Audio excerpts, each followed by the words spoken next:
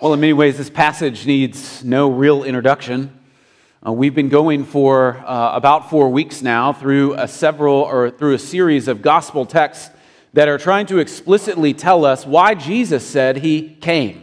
Why Jesus said he came. There are lots of theological reasons why Jesus came. There are lots of inductive and deductive reasons that you and I can understand why Jesus came, but from his own words, to his own people, to us even this morning, why did Jesus come?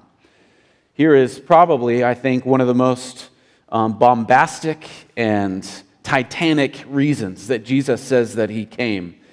He shows in this passage, and this will be my outline this morning, he shows in this passage that he came to be a redeemer for many. He shows the mere and the true object of who he came for, and he shows that while he came to actually do something, he also came in order to provide an example for those who would follow him. So he came as a redeemer. He came from many, and he came as an example for us. Now, with understanding that Jesus came as a redeemer, there are two aspects of Jesus' declaration from this particular passage, saying that he came to serve. So there are two aspects of Jesus' declaration of his service towards other people. The first declares his unique work. So why did Jesus came? He came to serve. What does it mean that he came to serve? Well, he declares his unique work. When Jesus says that he came to serve, he actually hints at his pre-existence. So whenever we think of Jesus arriving, that was a name given to the Son of God, the very Son of Man, Christ, who was not seen by men before, but certainly was there. Before Christ came to us, he was somewhere else. Before Christ came, he was there ruling and reigning, and he came here to accomplish a God-given mission. He came in our text, and also in other texts, it says that he came to call sinners to repentance in Luke 5. It says in Luke chapter 19 that he came to seek and to save the lost. In John chapter 12, it says that he didn't come to judge the world, but actually to save it from itself. And he came to the world to save sinners. We see Paul reflecting on this in 1 Timothy. So I want us to explore the claim that Jesus came to give his life as a ransom for many. If you're new with us, this is going to be me just hovering above this text for a while. Normally we walk through maybe verse by verse or passage by passage, but every now and then we encounter passages that just call us to hover over it and look down on it and see everything that's there. And I hope that you'll know that a ransom from this passage for many is why Jesus came. Now the word ransom here, another way that you could translate it or use it would be redemption. These words are used and many times interchangeably throughout the New Testament and even the Old Testament. A ransom is a purchase price paid to obtain the release of a captive. A ransom is the purchase price paid to obtain the release of a captive. Now in ancient times, long ago, think of Old Testament times, a king might pay a ransom to set free a general or a son who was captured in a battle. A citizen might pay a price to set a slave free.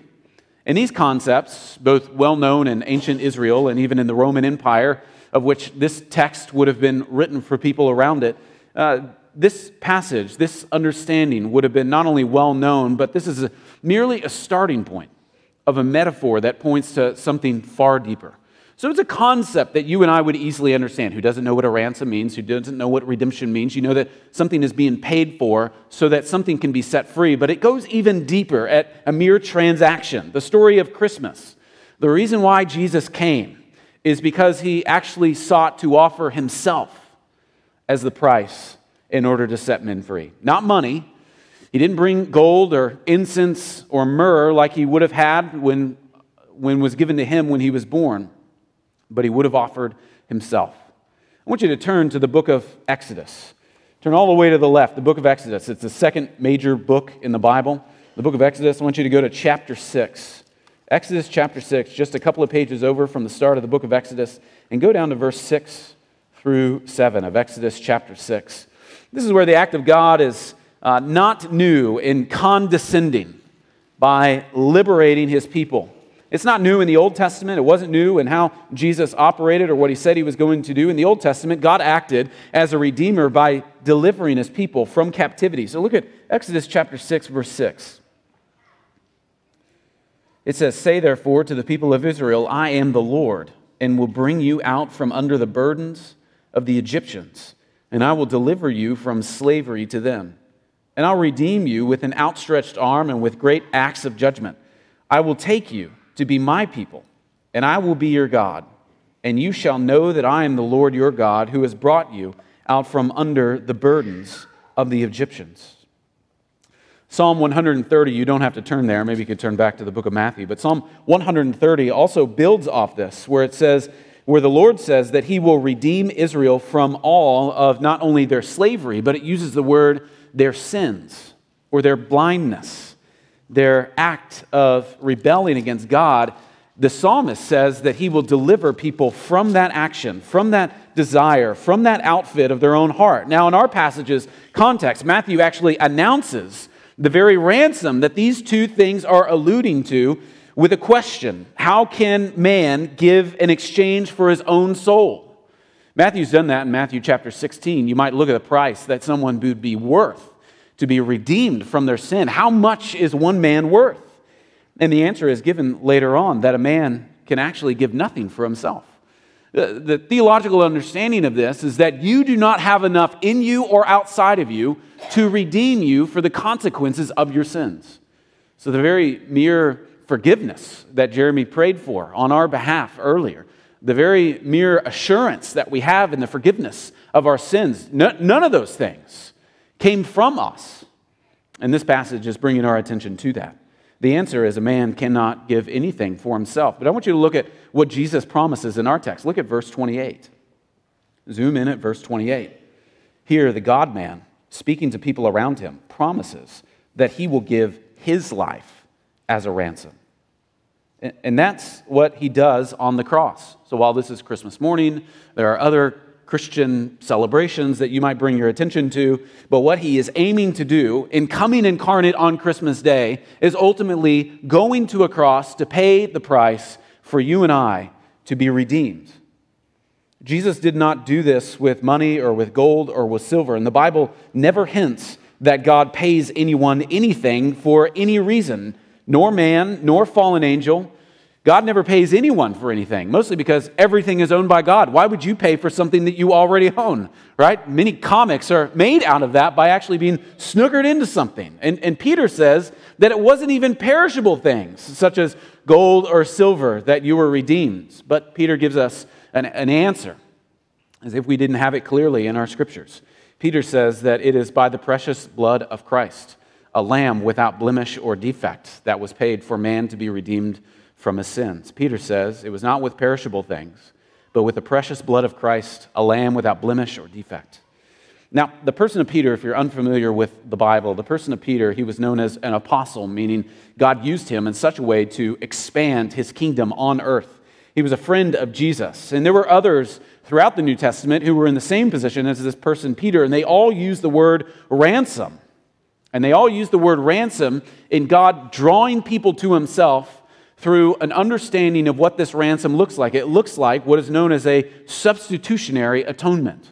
So a price was paid, meaning atonement, for the forgiveness of sins. But that price wasn't paid merely as you might take a $100 bill out of your wallet, a $20 bill out of my wallet, and actually pay, I know, a $20 bill out of your wallet and pay for something, but rather the atonement that God provided for man was one of substitution. You see this elsewhere being talked about, where in our place Jesus actually stood condemned for our behalf. Or in Romans chapter 3, Paul links the understanding of justification by faith and redemption together, where your understanding of how you are loved by God is because of the very mere act of his ransoming you to himself. Through the work of Christ, God granted to internally godless, unrighteous people an external alien righteousness. Maybe one of the easiest ways that we can understand the gospel is that inside of you is the issue and nothing inside of you can save you. Only something outside of you can actually invade or intrude in your very heart and rescue you from yourself. And how that's done is the very person of Jesus invades the earth, invades your life, sends in his Spirit to actually resurrect your life. And all of that is possible because he paid the price for your very heart. So Jesus coming to make a ransom for sinners is a feature of the work of Christ, which he offered himself as a blood sacrifice. So when you think of the word ransom, you think of the word substitutionary atonement. But wait, there's even more to understand within this first part. There's more ransom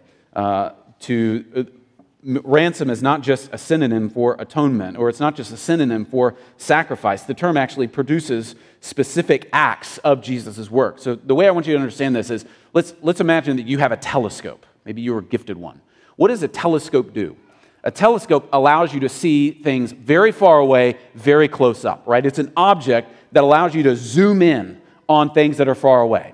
All right, so let's think of the word ransom. Christ coming to make a ransom for many. That's an object there of him saving himself. But I want you to look at the intricacies of that word ransom in the same way that you might look at the intricacies of your eyesight through that telescope. You know, Saturn has rings, or maybe there are people on Mars. We don't know, but you need a telescope to find that out. So use the word ransom like a telescope, and I think there are three things that the word ransom shows us about Christ's work himself. The first one is the word slavery. So you might even write that down. What ransom allows us to understand is what is the mere act of slavery being set free. Humans, in being slaves to sin, cannot free themselves. So a deep understanding of ransom allows us to have a deep understanding of us not being able to free ourselves. We cannot unlock ourselves.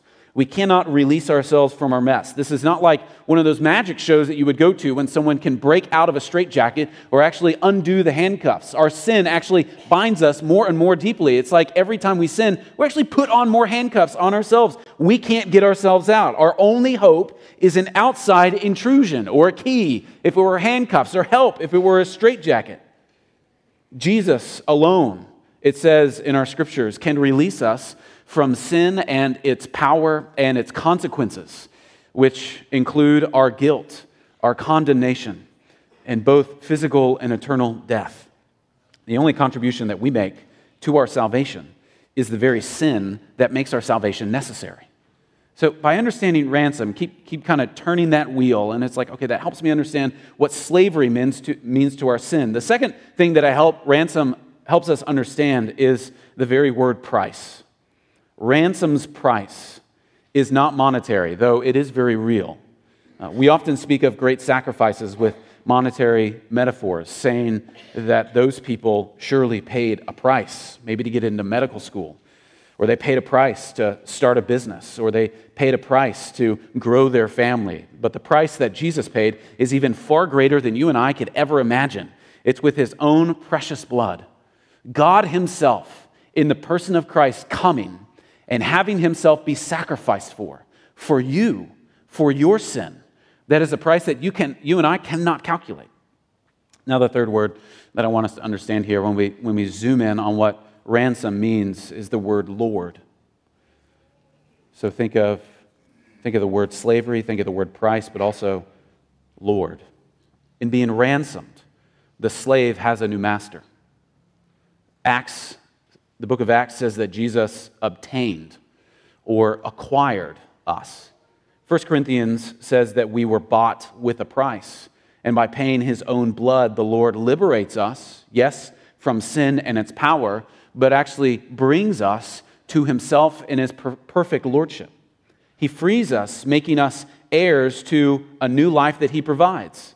And as the metaphor suggests, we are not absolutely free, but we belong to the Lord who purchased us, not only to liberate us from a harmful master, which is sin and Satan, but to place us in the very household, gaining nobility, even through service, of a glorious king who would do something that we did not deserve for ourselves. This is the mightiest truth in the Bible, friends, the reality that God in Christ came to make a ransom for many. Our Lord Jesus did not die merely a martyr's death or as a splendid example of self-sacrifice and self-denial. He was not just an example, but those who can see no more than that in his death fall infinitely short of this truth.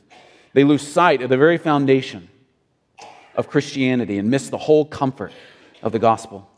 Christ died as a sacrifice for man's sin, and he died to make reconciliation for man's iniquity, and he died to purge our sins by the offering of himself. He died to redeem us from the curse which we all deserved, and to make satisfaction to the justice of God. There's a story of a man in colonial America who went to an auction where slaves were being auctioned off so that they could be used on people's different plantations and farms. And he went up to the table and he looked at one man in particular and he said, "How much would that man cost?" And the person gave him a tally, and it was really expensive, and it was kind of basically what all the guy had. And he's got an operation going on, so maybe there's revenue coming in, but this is an absurd amount for this particular person to be set free. And he said, "Okay, I'll pay that. Now, how much would it be for this person to be set free completely? So I want to own him, but then I want to set him free from the bondage of slavery." So the man gave him a price that just seemed astronomical for what you and I would pay for anything today. And the man paid it in an instant. He not only paid for the slave to himself, but then he paid the unconscionable thing would be to set that slave free. And he just walked away. And so the now freed slave went up to the table. You can imagine his world being turned upside down. Like, I thought I was going to go to someone's house, and now I don't even know where I'm going to go. So he went up to the table and he said, "What happened?" And the man explained what this other man had done. And he said, "What's that man's name?" He told him the name. "Where does that man live?" And he told him where he lives. And then he went off on his way to go to that man's house. And everyone was like, "What is wrong with you? That man has slaves in his own home." And he looked at everyone who asked, and he said, "Anyone who would do that for me, I will gladly entrust myself to him in his tenderness, and his mercy and his kindness." Friends, we often see that Christ on the cross set us free from the captivity of sin, and know that he did, but also remember what he draws us into: his loving grace, his loving kingdom, one that knows no end, one that is full of his glory and his might. So friends, understand truly and clearly of who Jesus is according to this text as our Redeemer. But secondly, I want you to see Jesus as the very object of our ransom. Jesus as the object of our ransom. This text says that Jesus pays a price for many. Now, the many in this case, we see all over the Old Testament and the New Testament, whenever many is being talked about like this, are the very people of God. Otherwise used in New Testament letters called the elect. Those who God loved for only reasons known to himself before all time. And this use of the term the many was common in Jesus' day, but the idea is actually grounded in Isaiah 53. So go back to Isaiah 53. It's kind of in the middle of your text, and then a little bit to the right. Isaiah 53. Isaiah 53.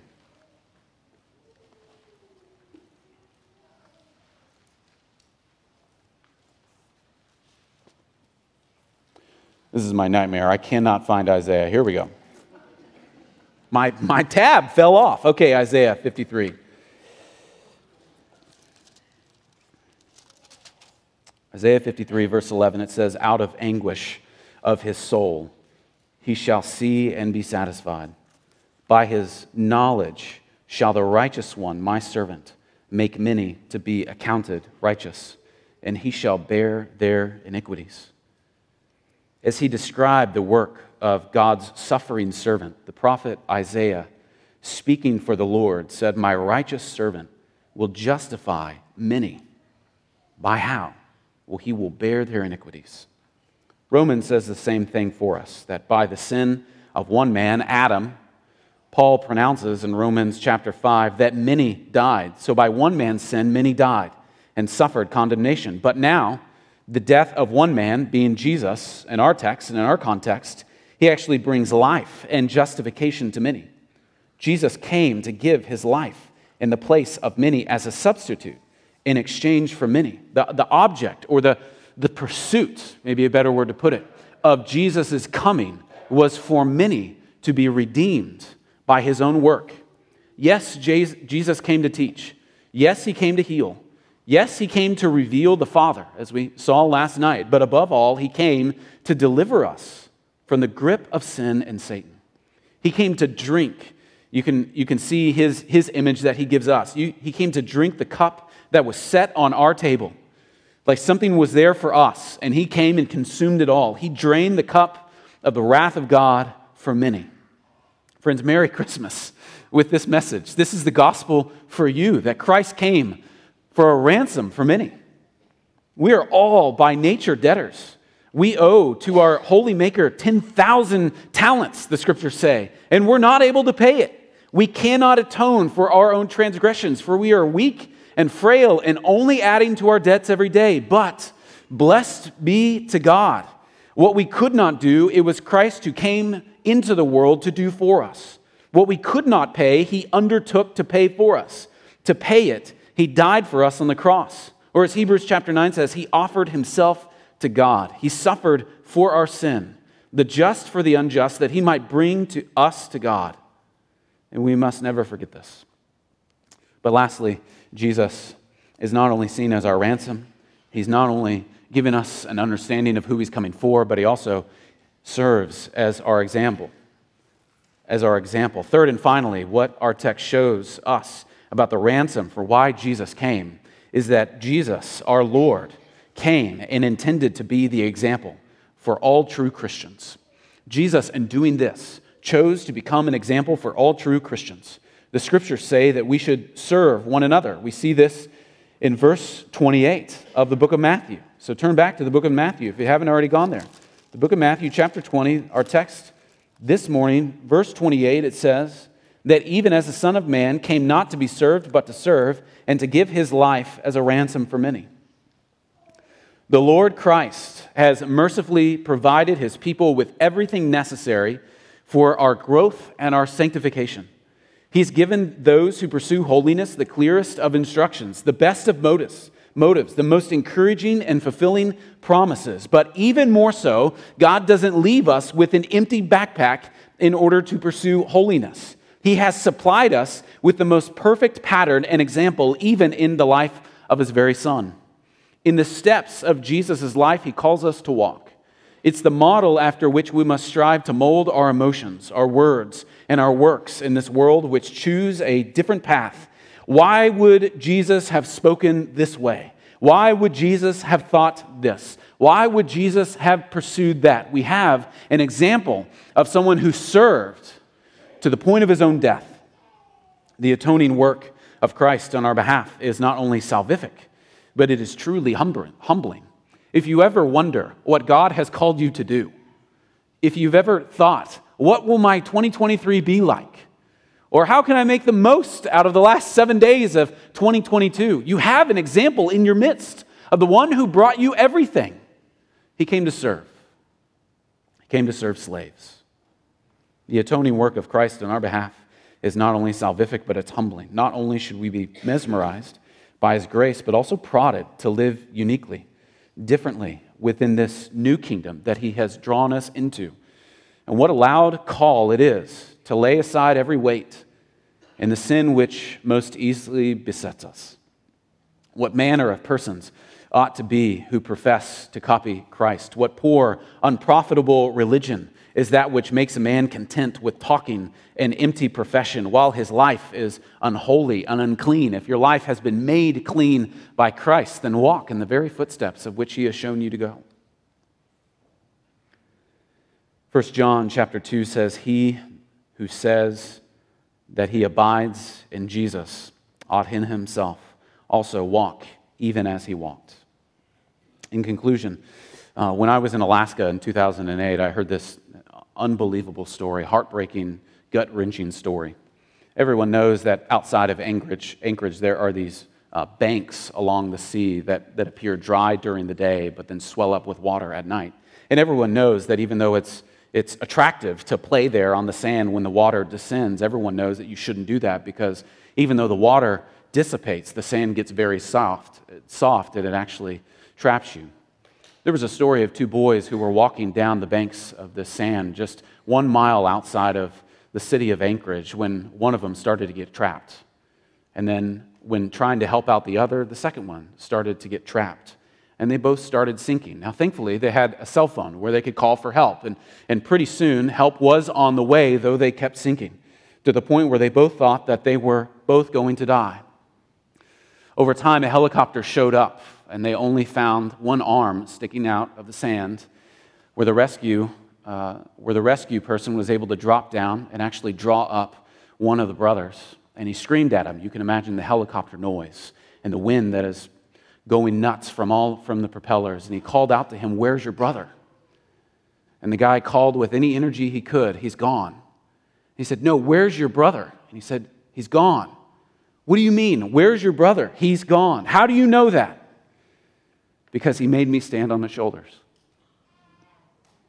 Friends, let us not leave these verses without asking ourselves, where is our understanding of Christ being our ransom? The price that was paid for sinners to be brought to a king who promises to love them forever. What is the price of Christ being our ransom? What is our idea of true greatness, our true example? What is the understanding of our true hope, life eternal? All of that depends on the answer that we give to these questions. What does it mean for Jesus to come not to be served, but to serve, and to give himself as a ransom for many? Friends, the story of Christmas is certainly an encouraging one. It's certainly one that ought to mesmerize your children and should never stop mesmerizing you, because in the glory and goodness of God on high, he came incarnate to be a ransom for many. Let's pray. Our gracious and heavenly Father, we thank you. We thank you for your work on our behalf.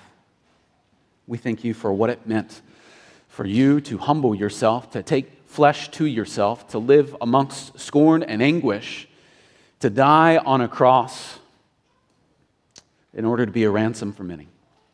Oh Lord, we pray that your word would change us, not only in how we worship you, but how we look to go towards others for their worship of you. We pray this in Jesus' name. Amen.